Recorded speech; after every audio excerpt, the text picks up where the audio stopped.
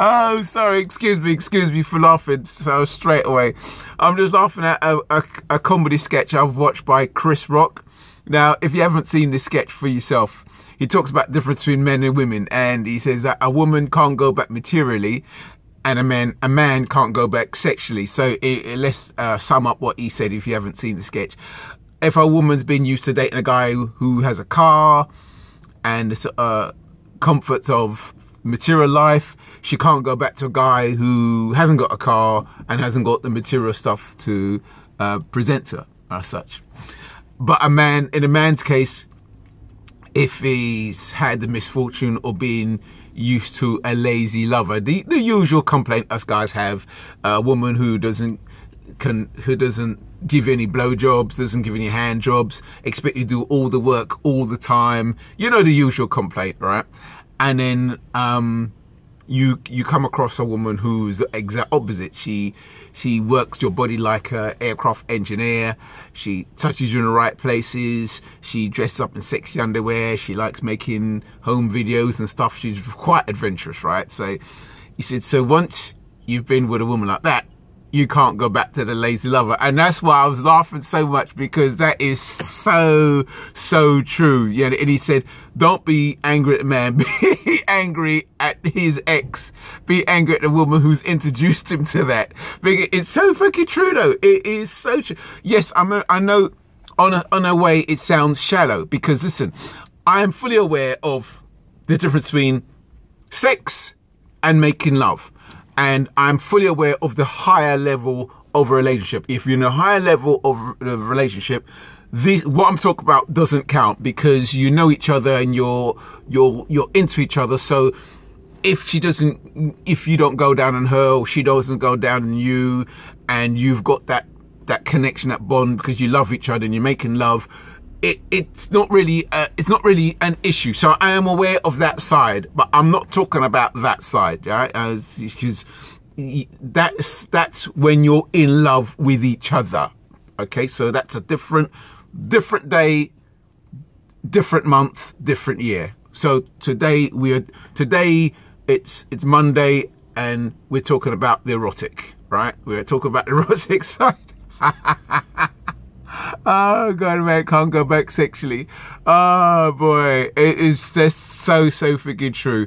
And the reason why it's touched me so is because I'm enjoying my single life, and single life as in I'm not committed. I'm not in a committed relationship. I'm not in love with anybody. I'm not committed. Friends with benefits, yes, I do, but I'm not in love with anybody. Right now, here's the situation. I've been used to some adventurous ladies in the past, you know, and and I've come across some lazy lovers who want commitment. They want commitment, but they want commitment with their lazy loving. And I'll be fucking damned if I'm going to give them that. Sorry, I'm still laughing at Chris Rock. Sorry, compose yourself. And what's worse for me, if you don't know already, I've mentioned this in various videos. Sadly, I was diagnosed with prostate cancer a little while ago. I've had the operation, the radical prostatectomy operation, and which means it takes between 18 months to 2 years for you to get your natural erection back.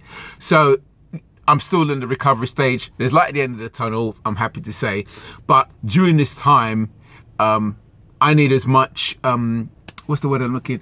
I need as much, I hate what this one, words escape me like this. Anyway, for my recovery, blood flow is very important. So stimulation. I need as much stimulation as possible to aid with my recovery.